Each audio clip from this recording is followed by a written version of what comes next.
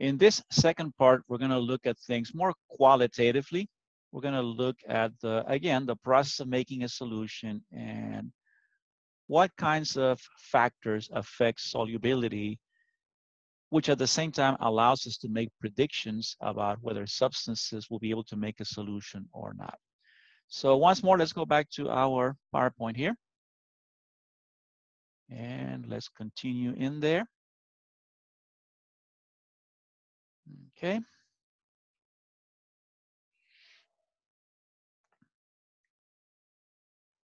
So we're going to talk about solubility. When we say solubility, what we're referring to is technically the amount of solute that will dissolve in a given amount of solvent at a given temperature. So, you know, although we sometimes say soluble, insoluble in a qualitative general term, technically it is a quantitative description. Some important terms. When we say that something is soluble or insoluble, many times we are referring to a solution that we're trying to make between a solid solute and a liquid solvent. It's not exclusive. This is not like a rule. It's just I'm saying that more like general usage of the words is many times applied to this kind of solution. When we talk about, let's say, liquids being dissolved in other liquids, we sometimes use the words miscible and immiscible instead of soluble and insoluble. So just a little more vocabulary for you. Again, don't forget that for anything below the threshold of saturation, an unsaturated solution can be dilute or it can be concentrated. Once more, those can be relative terms, or we can quantify them by using some of the units of concentration we discussed last time. So let's consider how a substance might be soluble in a given solvent. There are three major factors that affect solubility: the structures of substances, the temperature, and in the case of gases, also the pressure. These are the three major factors that we're going to discuss. We'll start with structure. We'll talk a little bit about temperature, and that'll be a nice transition to talk about pressure. And if we have time at the end, I'd like to give you a few extra things here to talk about.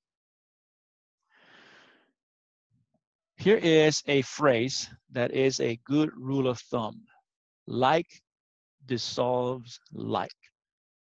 It's kind of like a good way of predicting solubility. The idea is that substances with similar intermolecular forces are more likely to form solutions. Substances with different types of intermolecular forces do not. Again, going back to our model where we're trying to break up interactions that were happening between solvent particles and between solute particles, in order to get a new set of interactions between solvent and solute, the idea is that when the kinds of forces that the solute and solvent could make are similar to the ones that the solvent had amongst its own molecules or the solute had amongst its own particles, it makes it more likely that those two substances will form a solution. Now, for practical purposes, most of the time, what we're talking about is molecular solutes and molecular solvents. And the question that we ask typically is, are they polar or are they nonpolar? So let's look at this structure here and see how this rule allows us to predict solubility. This is vitamin A, one of the components of a good, healthy organism. I have the structure in there in the bottom. That would be kind of like the Lewis structure, although we've condensed a few of them. Like, for example, some of the outside carbons, we have drawn them with their little entourages of hydrogen as opposed to just spreading out every single covalent bond in the molecule. And then on the top, you have a space-filling model. Remember that carbon-carbon and carbon-hydrogen bonds are, for all practical purposes, nonpolar. So the thing here is that this substance has one end of the molecule, has a little carbon, oxygen, hydrogen there, which makes that little piece there polar and capable of hydrogen bonding. However, the major part of the molecule is actually nonpolar. Most of the molecule is nonpolar. So it is more likely that it will dissolve in nonpolar solvents than in polar solvents, like, for example, water. And when it says here fat, just don't take it wrong. Fats are a special kind of molecule. I'll discuss them in a few moments, but our bodies have fatty tissues, and that is typically where things like vitamin A will be more likely to be found, is in those fatty tissues that consist of nonpolar molecules. Now, how did I know that the molecule was mostly nonpolar? Well, like I said, you had to visually inspect and identify features in it. This is where your practice and your homework from the previous chapter, couple of chapters, comes into play, right? You had to visualize the shape of the molecule, the relative sections in here, the parts that might be polar or nonpolar, and you can isolate how, even though there's that little end of the molecule that is polar and capable of hydrogen bonding, the large majority of the molecule is nonpolar. And so it should essentially offset whatever dipole or hydrogen bonding activity you could get about that COH portion there at the end. Okay, let's look at another vitamin, our good friend vitamin C. Once more, I want you to look at the structure of it in there and also at the model. Remember, black spheres are carbons, the red ones are oxygens, and the white ones are hydrogens. And this is where I want you to kind of like train your eyes to identify these special features of the molecule that allow you to determine how polar versus how nonpolar it is. You can see for this molecule, there are a bunch of these OH groups in here. OH there, OH there, OH there, OH there. There's also this whole section here with a carbon and these two oxygens pulling electrons away, totally polar. So although there are carbon-carbon and carbon-hydrogen bonds in this molecule, you can see the preponderance of these polar sections. And so vitamin C is, for the most part, very polar. And so it dissolves readily in water, right? And of course, when they sell you the different kinds of supplements, they like to mix it in with some orange flavor and some fizz. So it'll kind of like foam and fizz, so make you think that it's very powerful. It's just vitamin C, guys. And most vitamins, the body utilizes in very, very tiny amounts. So, I mean, there is arguments about the health benefits of putting in massive amounts of vitamins and stuff into your body. The reality is that for many people, it just gets excreted out. The body just gets rid of the excess. But anyway, I mentioned fats a little while ago, right? I did mention that. So fats belong to a category of compounds where oil also belongs. And of course, we know from experience that oil and water don't mix. As a matter of fact, we know that when there's an oil spill in the ocean, the oil floats on the water. We know that when we make a salad, the vinegar, which is aqueous, and the oil do not mix. So we know that already. Now, why is that? Let's look at the structures of these things. This is a structure of a typical fat. Okay, so in chemistry, fats are a family of compounds.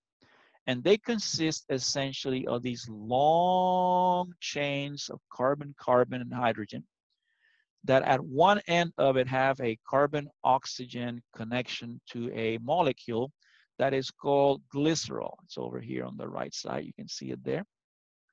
It's a 3-carbon compound, each carbon having one of those OH groups. And they condense with these long chains of compounds called fatty acids, and they form this structure. Again, notice the right side of that molecule has some polar centers, but the vast majority of the molecule this whole section here on the left side is completely nonpolar. Not only that, but because of the extended nature of it, what happens with these things is that they can interact via London dispersion forces with other molecules like themselves and essentially stack one on top of another. Because London dispersion forces are strengthened by larger and more extended or distended molecules, these not too weak forces add up. And that's why fats are typically solids, although they have relatively low melting points, because these are, after all, weak intermolecular attractions. Now, oils are similar, except that in oils, many of those carbon-carbon chains have double bonds in them. And those double bonds, as we saw in the previous lecture where we're talking about the, is that over there? The creation of those cis and trans kind of isomers that we talked about.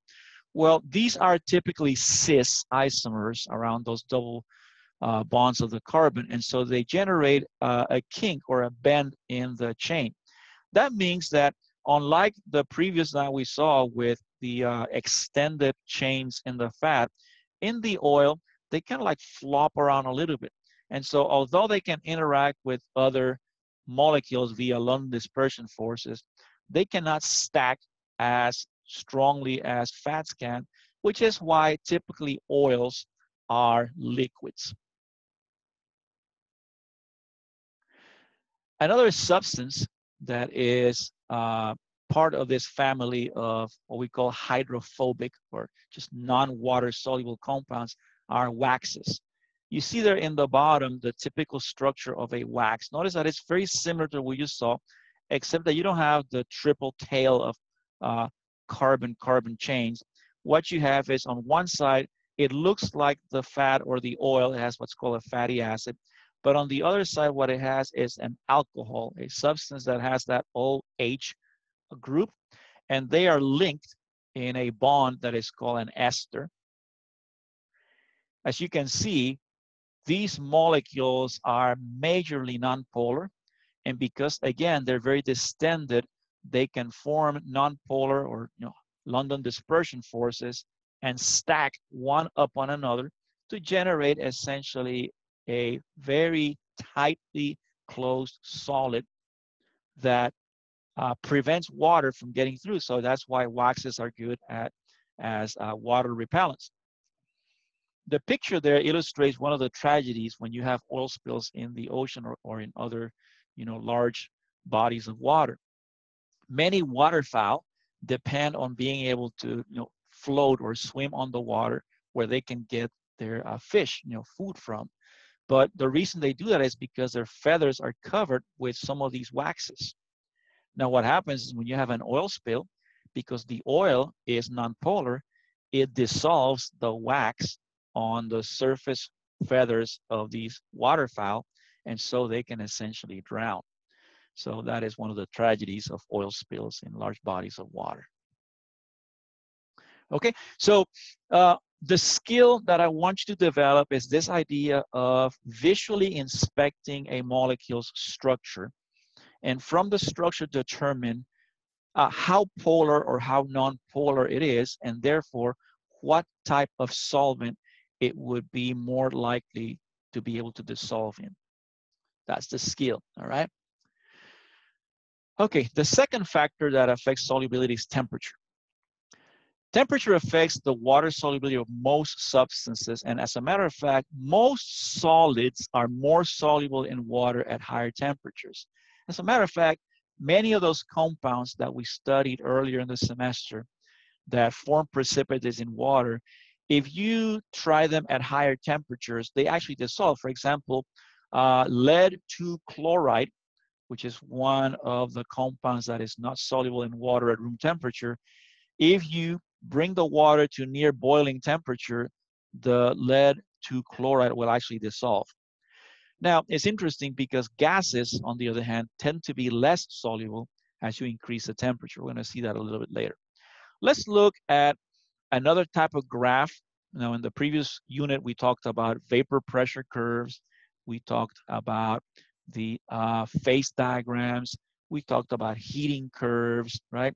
Here, we're going to talk about solubility curves. And what you do here is you measure how many grams of solute will be dissolved in 100 grams of water at different temperatures. In other words, what these lines represent is it represents the saturation amount of that solution at any given temperature. You can see that for most of them, you can see the increase as the temperature increases, so does the solubility. Sodium chloride, interestingly, it's pretty much even, doesn't change much. And there are a few exceptions. For example, you can see where sodium sulfate over here, I'm sorry. You can see where sodium sulfate, for example, has the reverse trend. In other words, it tends to decrease in solubility as the temperature increases. All right. So this is solubility curve. And like I said, each point on that line represents the saturation level of that compound at that temperature. So for example, we would say that, let's say at 10 degrees KCl, you can dissolve about 30 grams of KCl per 100 grams of water at 10 degrees Celsius. But as you can see, at 80 degrees, you can dissolve close to 50 grams of KCl per 100 grams of water. Now, this lends itself to an interesting technique, which is called fractional crystallization. It's a separation of a mixture of substances into pure components on the basis of their differing solubilities. So I brought back a little bit of that previous solubility curve, brought it in here, but did it only for potassium nitrate and for sodium chloride. All right, these are the two curves for these two substances. And this is how fractional crystallization works.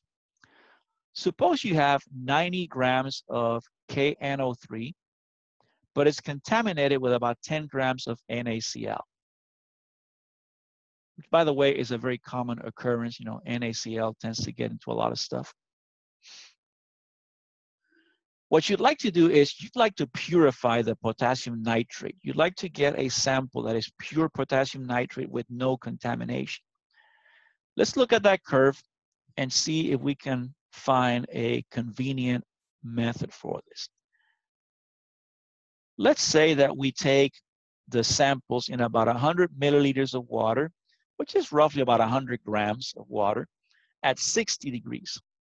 Notice that at 60 degrees, you can dissolve up to 112 grams of KNO3 and up to about 38 grams of NaCl. So in other words, the 90 grams of KNO3 and the 10 grams of NaCl that we have in here should very easily dissolve. So we have a perfect solution. It's not even saturated for either one of the two compounds, right? Everybody see that? So that's where we started.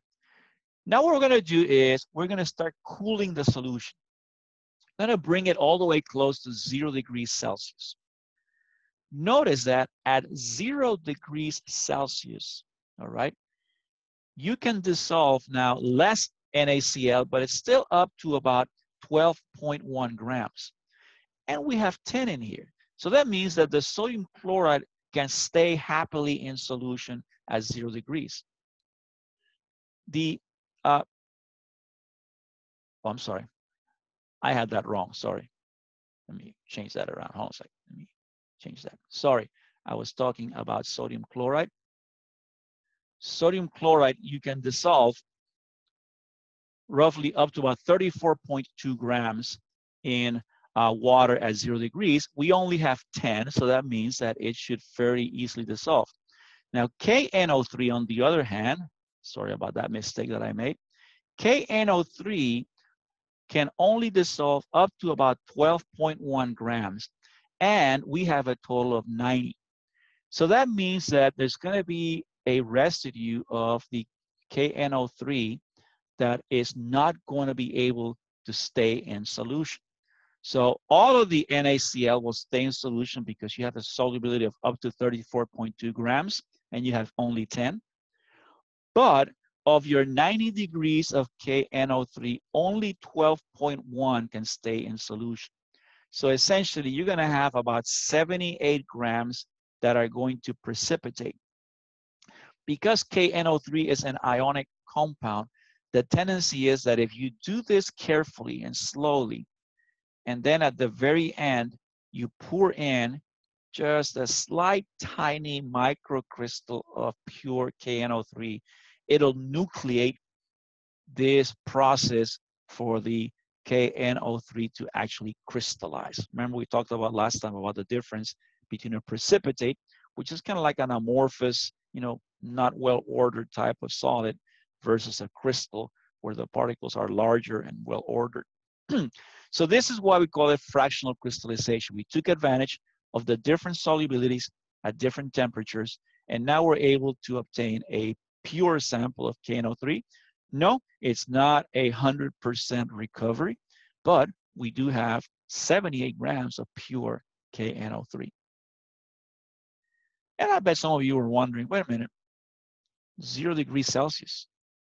Wait, wouldn't the water freeze at that point? Wouldn't you have just a solid chunk of ice with salts in it? Well, see, that is the topic of our next lecture next time.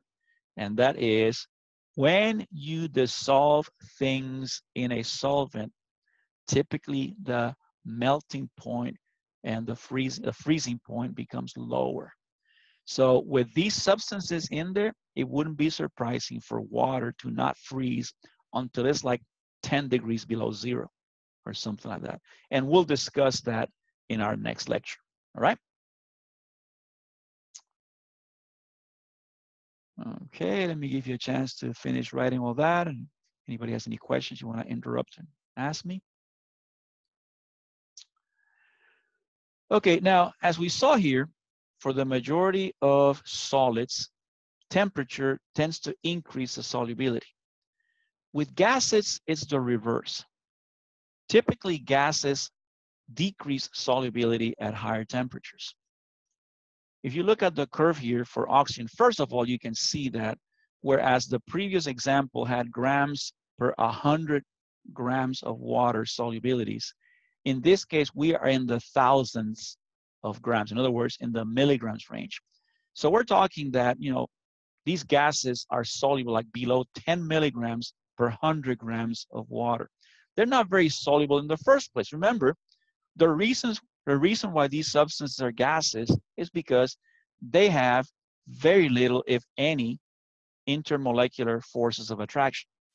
So they're not going to be very soluble in water, which is a polar solvent. Now notice that as the temperature increases, the solubility decreases. Now remember, many water species like fish, they rely on oxygen dissolved in the water for their quote unquote breathing, right? They don't have lungs like us. They basically filter the water through their gills and they absorb oxygen directly from the water. Of course, oxygen is not very soluble. And so what happens is, for example, let's say an industry wants to set up shop in a city. Well, the city's Environmental Protection Board are going to inspect what are these industries going to do with their hot water waste. Yeah, not chemicals, just hot water. Because if they were to dump it into nearby rivers or lakes, the increase in temperature there would decrease the solubility of oxygen, which would then pose a risk to the fish in the area. All right. There's another reason why when I lived in Florida, friends invited me to fish in Lake Okeechobee. It's a very big lake in the middle of Florida. I'm a city slicker. I had never gone out fishing. And what bothered me was like, we had to go out like at 4:30, 5 in the morning. And I'm like, man, aren't the fish sleeping at this hour? Actually, they're not. The reason why you go early in the morning is because early in the morning, the water is cooler. And because of that, the fish can be a little higher in the water, less deep. And so you can catch them. Once the day goes on and the water gets warmer, there's less oxygen in the warmer part of the water, which is the surface. And so they kind of swim a little farther down and they're harder to catch. So that was my experience with fishing. And I don't feel an urge to do that anymore. So anyway, I thought I'd share that story with you guys. So the solubility of gases is actually affected by pressure, whereas liquids and solids are not. The solubility of a gas in a liquid is actually directly proportional to the pressure of the gas above the liquid. So if you increase the pressure of the gas, it's kind of like you're pushing the gas into the liquid, making it more soluble. This is actually quantifiable. It's called Henry's law. The solubility of a gas is directly proportional to its partial pressure. So you see the equation there, S equals K times P, where the KH is called Henry's law constant. And you can see a table here on the right side with the values of that constant for different gases. As you can see, they're not all the same. Some of them have a higher value of that constant. Some of them have a very small value. So since I give you an equation, this is a little practice problem here. Why not? Let's say that in a given case, the partial pressure of oxygen over water at 25 degrees is 0.22 atmospheres. This is the partial pressure. This is not the air pressure, total air pressure, just the partial pressure, just oxygen. If Henry's law constant for oxygen is 1.3 times 10 to the negative 3 moles per liter per atmosphere, what is the solubility in moles per liter of oxygen in the water? This is at 25 degrees. Okay, remember Henry's law says that it's constant times the partial pressure. The constant they tell me here is 1.3 times 10 to the negative 3. The partial pressure is 0.22 atmospheres. You can see where the atmosphere units are going to cancel out. And so you're left with moles per liter. And the calculation gives us 2.9 times 10 to the negative 4 moles per liter.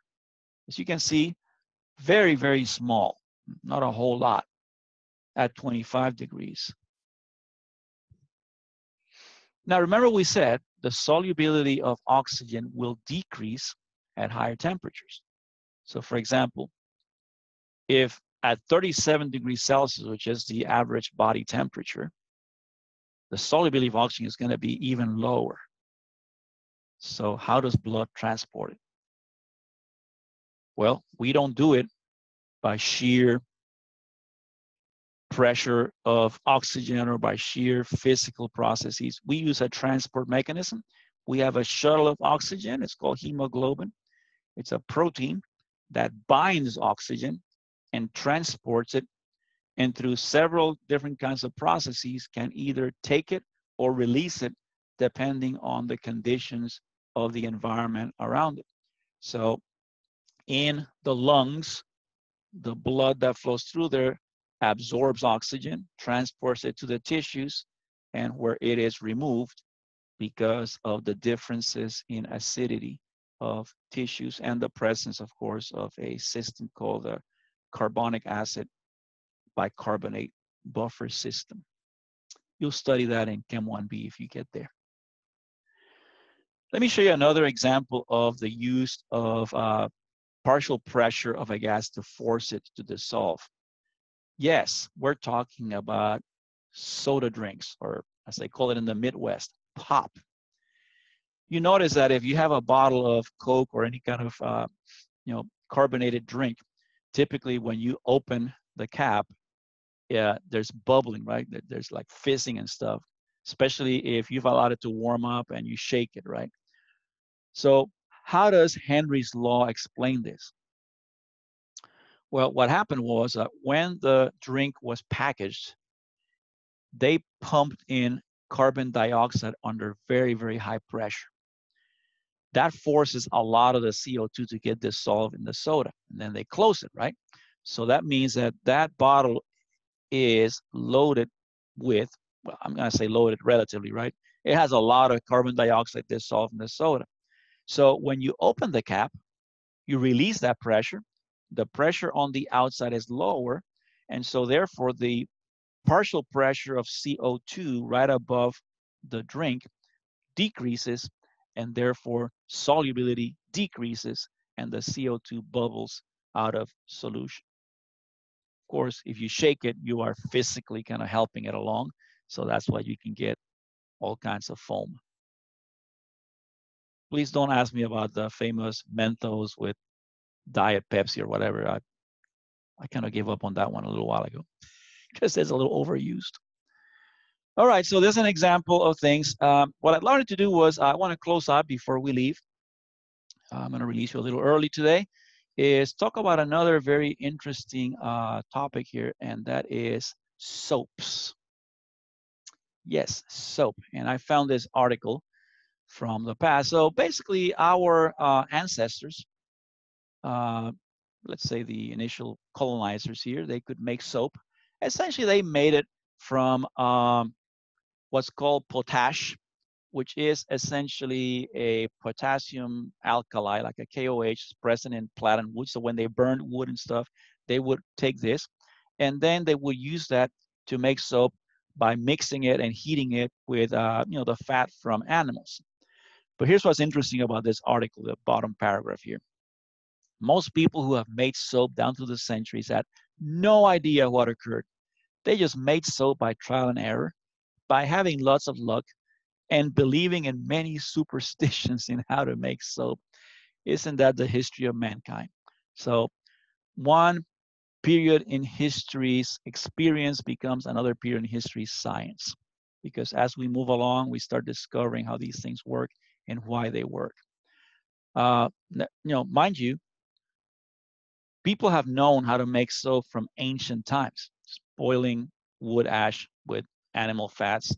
And of course, you could put in, fragrances and oils and things like that to make it either more lubricating or make it smell better or whatever. Well, let's see how you make soap from a chemistry point of view. Remember, we said that fats and oils are essentially these compounds that have these long carbon chains attached to a 3-carbon molecule called glycerol. These chemical bonds here that connect these fatty acids with the glycerol are called ester bonds.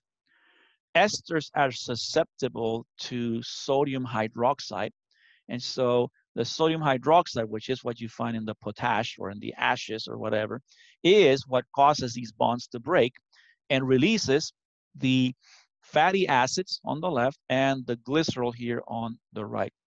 But notice that the fatty acids are not released as neutral molecules, but as polyatomic ions, of course, neutralized by the sodium ions of NaOH.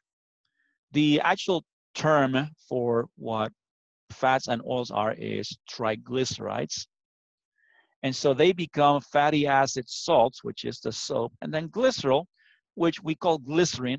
It's a very viscous type of substance. Of course, it has 3 OH groups capable of a lot of hydrogen bonding, which makes for a fairly viscous substance, right? We call it glycerin.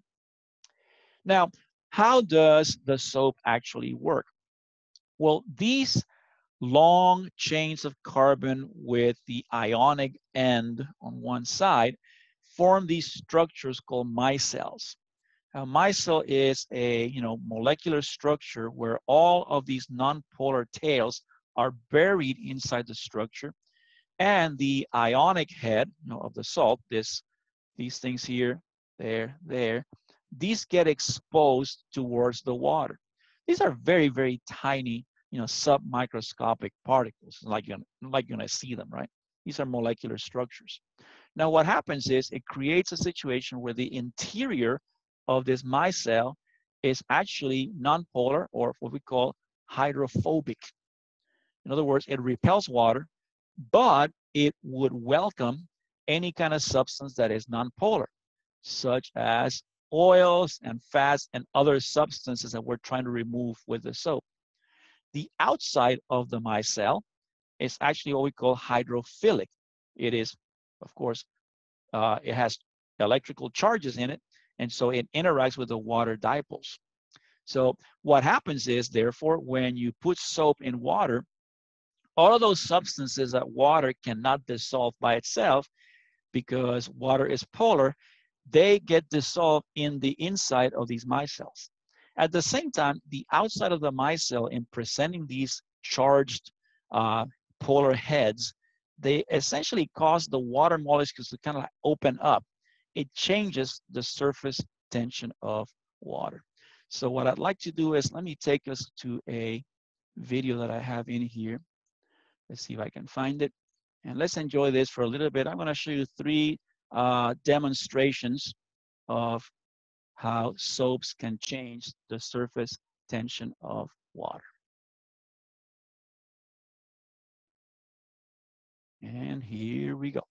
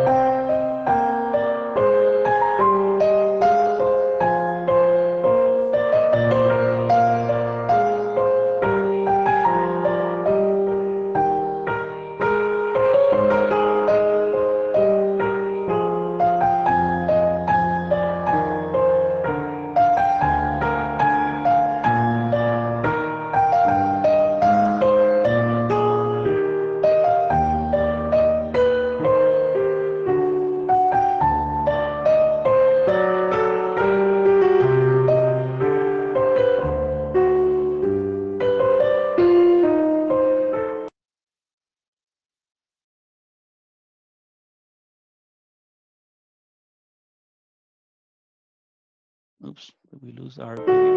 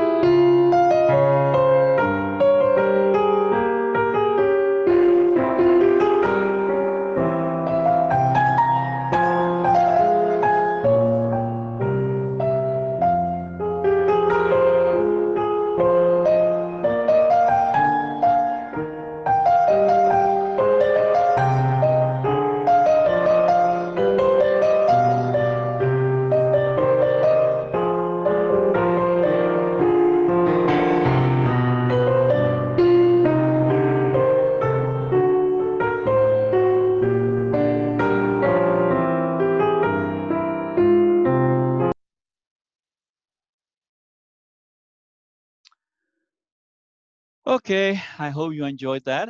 And that was the end of class. So we have covered concentration, we have covered the thermodynamics of forming a solution, and a model for explaining the solubilities and predicting the solubilities of different substances with each other. Our next lecture is going to be about a specific set of properties of solutions called colligative properties. It'll be very interesting, and hope I can also bring up some cool demos for you guys to watch, all right? So we're gonna call it off here, and